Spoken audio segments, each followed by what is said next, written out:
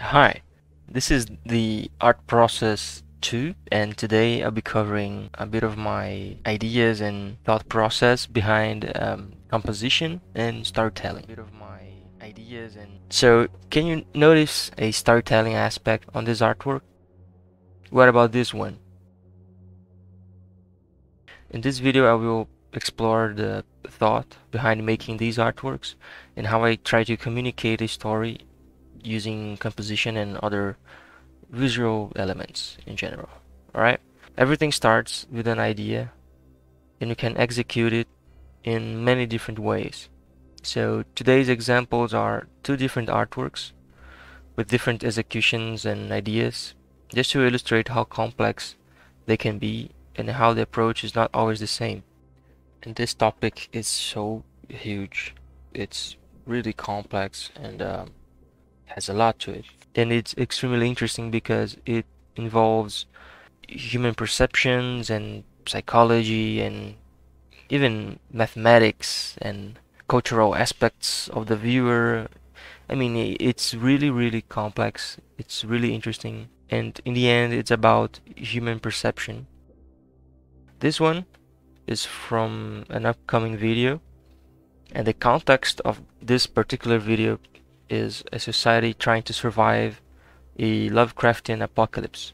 Tons of weird creatures are roaming the streets and flying over the skies. And the idea for the scene is to make something empty, like if people had to leave this area in a hurry.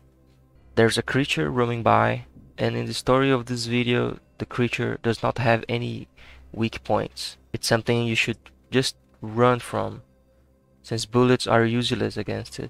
That's the base idea for the sketch I have underneath the line art I'm working on. An abandoned place where people used to cook, sleep, and do other survival things. And from this concept alone, I could think about examples of visual things that describes an empty place left as it is. So I thought about people leaving personal objects, clothing, bags, food, that sort of thing. Since this artwork is supposed to be part of a narrative video with other immersive aspects to it, like a soundtrack, editing, and other artworks, I'm not really 100% relying on the art itself. So I can let go some things and not be that critical about it. Basically, it's hard to miss the point when you have soundtracks with a narration explaining something about this creature in an immersive way, There's a whole context before this particular image appears. So it's different from this second example here. This one was made purely as an illustration and I had to communicate everything using the image, only the image. Besides that, the execution was different since it was a painting, and realistic stuff tend to drag a bit more attention. And I had the chance to play around with colors and a whole different context to the scene, but I will focus on this one later on. So for now, let's get back to the faceless creature. Composition is a topic of constant study, and it's something that has been used since the beginning of art, basically. Like the old masters of art, they all used composition techniques on their paintings. Basically, there are regions and certain rules I can follow to create a pleasing image. More than that, I can use that knowledge to point out specific things and hopefully dictates the movement of your eyes. In other words, I can tell a story using composition. This is a very hard thing to do since this is not a perfect science in my opinion. For instance, here's something to think about. We are used to read things from left to right, which is not the case in other cultures with different languages. So that aspect of our culture can change the order we see things and how we perceive artworks and compositions. With that said, let's dive into the specifics about the thought process of this particular painting. As I mentioned earlier, I have to get used to the feeling of letting things go and not having a super good artwork. Because in this case, there are a bunch of things that could be improved, and composition-wise, it's not the best. There's always something to work on. For example, there are some perspective mistakes and other cringe things I can notice right now, but it's fine because it's based on a video that has a whole context to it. The composition could be better if I thought a bit more about the placement of specific elements, and I feel there's a bit of confusion on this because my eyes cannot decide what to focus on a particular order. And while I was writing the script for this video, I felt the urge to fix it somehow. So here's how I fixed it.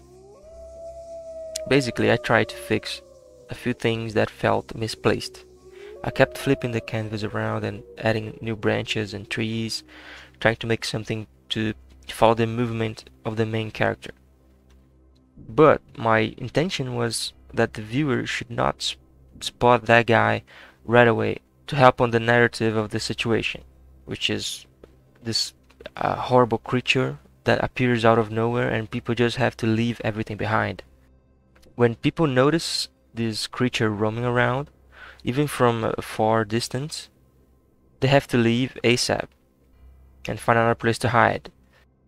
And I wanted the viewer to be caught off guard by this creature while listening to a description of it once the video is done. But I don't think I could achieve this very specific design choice without the whole context of a video, you know, because this is very specific, right? If you see this artwork without any context, without me saying things about it, you might think about something else, right?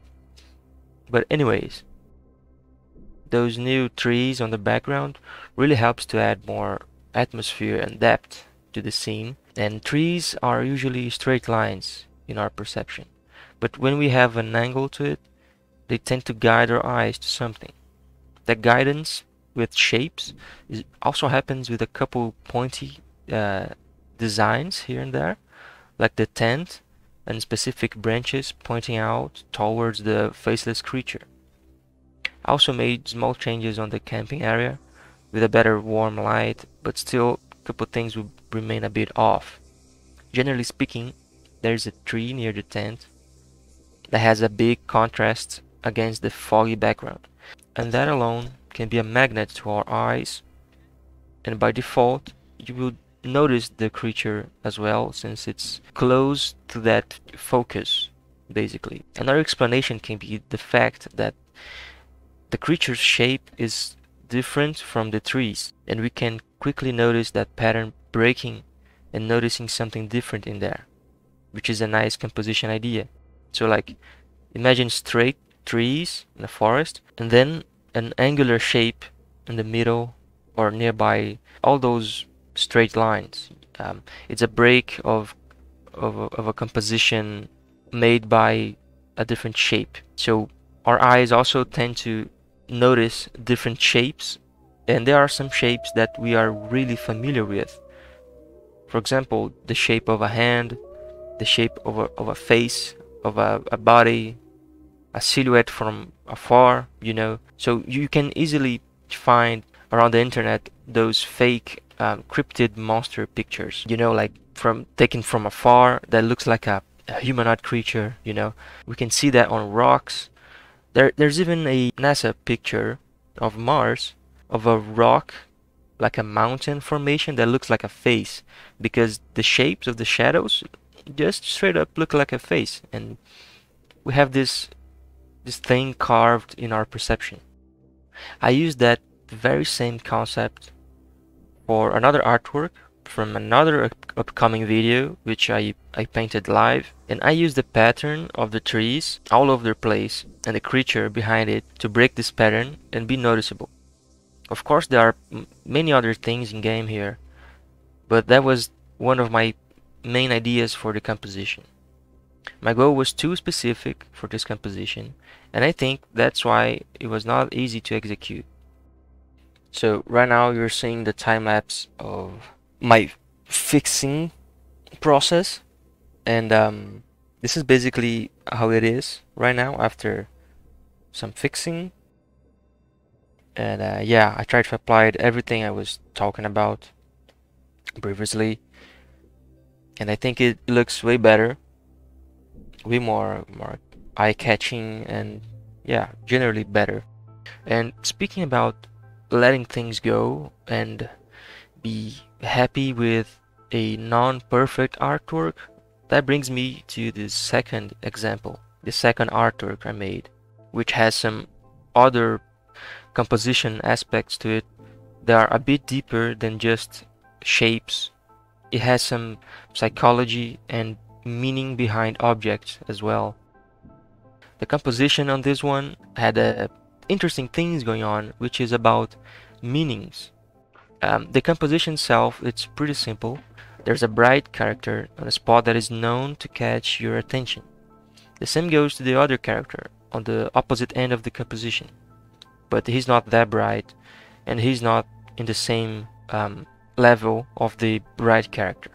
So it tends to create some sort of level of importance, let's say. In the middle, there's something catching your attention as well. This is a description I tried to make without using anything about the meanings of the things I painted. When I was painting this, I thought about meaning, not just the situation itself. So on the previous artwork, I didn't thought about meanings. It was more about an empty place because of a creepy creature, you know, and people had to flee. This particular one had meanings involved because it's an illustration, and the message was a bit complex, but you know, I had to use meanings as a focus for my overall composition. So you can use other social and cultural things into the composition depending on your goal. I met a guy that might be taking a shit and has no arms. Like, the situation alone can be dreadful to think about, but there's a Buddhist monk offering toilet paper to him. He's smiling and full of light, making a contrast on this dark bathroom.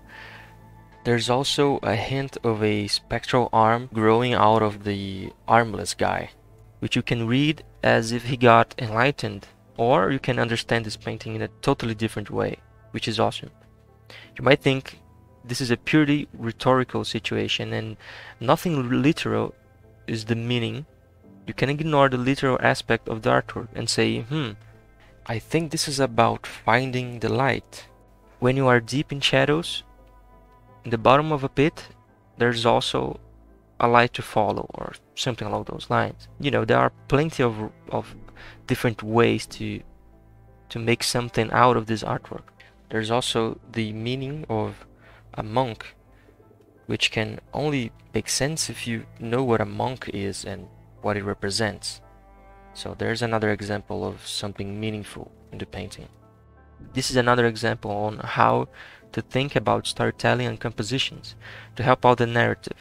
Now, take a look at this section here.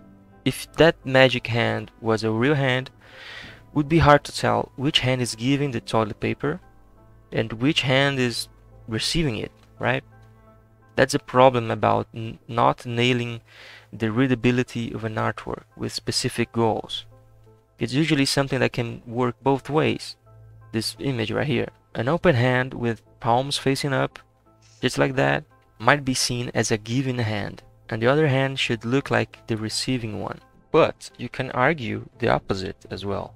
Sometimes a palm facing up with an object nearby might look like if the character is giving something. It depends on how you do your own interpretation. So there are meanings in the way I used the hands, basically. So it's on a deeper level than just a composition of things and shapes, you know? Color also plays a big role, but in my opinion, it's mostly used as a mood selector. Different colors can make you feel something else, and it's a badass topic to study and master. Personally, I don't think I'm that good with colors, so that's why I try to compensate with other things. If you see this artwork on a black and white filter, the values are nice, and probably any color could work. And I think they won't change the feeling of the painting that much, since the situation is very specific and I work with very specific meanings. But you know, when it comes to this artwork here, the faceless one, a cold color suits better because it gives an eerie feeling and it fits the fog on the background. You know, the whole situation screams for something that is not bright and colorful or warm, because those words and colors related to those words tend to give you a different feeling. To sum it up, it feels like a really chaotic process sometimes, especially when it's just a painting without any narrations and context behind it. When it's a video, we have more tools to use and create a solid immersive experience, not having to rely purely on illustrations. So yeah, there's a lot to cover, and I gave specific examples based on very few artworks, so it's easier to follow the thought behind it. Composition is mostly about human perception and storytelling than just a pretty painting. Of course, all those things can be tied together to create an ultimate experience, and I'm trying to share the things I know about art and perception with you guys because, you know, I love that stuff. I have a lot to learn, and it's a never-ending struggle, especially because the more I study, the more questions I'm asking.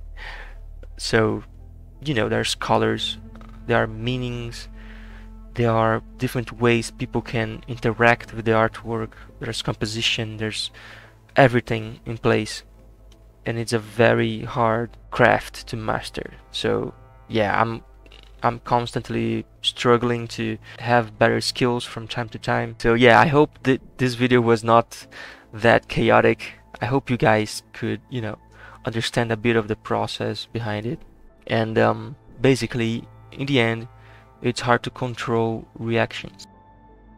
Once the artwork is out there, you can make your own assumptions to it, especially when it's just a painting, as I stated many times here. And this is amazing. I have personal paintings that I had like extremely different opinions about them, and this is really fun and interesting how humans can create meanings on things. But anyways, yeah, this video is long enough and I should just stop talking because I'm off the script here. So yeah, see you on the next one.